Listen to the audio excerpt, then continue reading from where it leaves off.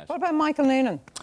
Yes, Michael Noonan is. I call him Mark II Michael Noonan because I think he's because I think he's a different Michael Noonan that used to be. I used to love having fun with the old Michael Noonan, which was he was very boisterous and he used to attack governments all the time and he used to say things like, "Do you know what Fianna Fáil reminds me of? They remind me of an owl ice cream. Did you ever hear of the old wibbly wobbly wonder at all? Oh yeah, there's a little bit of green at the bottom and the PDs and the yellows are in the middle. But on the top is a dirty, murky brown of Fianna Fáil." So he used to do that. But now you don't hear Michael Noonan like that anymore. It's actually very much more of a whisper. So what you hear from Michael Noonan now is something that is very, very quiet indeed.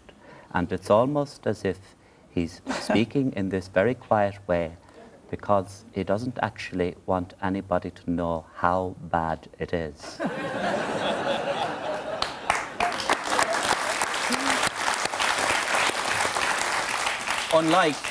Unlike other members of Cabinet who aren't so whispery and quiet, people like Joan Barton, who have absolutely no problem at all in telling people